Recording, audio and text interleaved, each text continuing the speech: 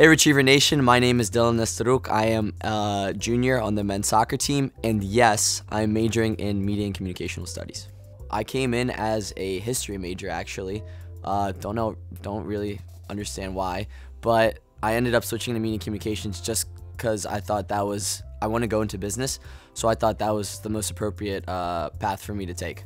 What has impressed me the most about the MCS program would be, I'd say, just the vast amount and dense amount of material covered, because there's a majority of classes that covers the earlier stages of media communications and how we communicated even to the future, and we're looking at current media and communication applications and learning about its histories and how it can be applied today. So just the vast amount of information that we're constantly learning in all our classes. Some professors I'd like to shout out would be I had Professor Fan Yang, and I also had my boy Donald Snyder.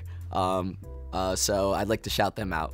They're great professors just because they make difficult classes just that much more enjoyable with their personalities embedded into the classes. Being an MCS major, I'd say some of the problems yet in store for me, obviously it deals with media, so just learning, I'd say when I get to it, the classes that where I learn about all the different tools used to record certain things, I'd say that would be definitely a challenge for me. I want to go into marketing. So that's why I'm sort of majoring in media communications with minors in finance, entrepreneurship, and information systems. I want to go into the marketing field, specifically for sports marketing, because I've been around sports. I've been around the sport of soccer my whole life.